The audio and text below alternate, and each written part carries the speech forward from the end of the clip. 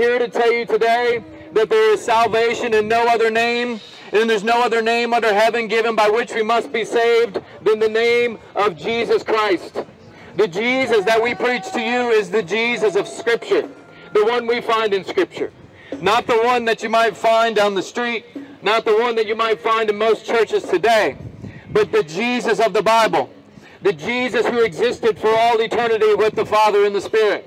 The Jesus who was the Word who became flesh and dwelt among us. The Jesus who came into the world to ransom His people from their sins, to be an atoning sacrifice for their sins.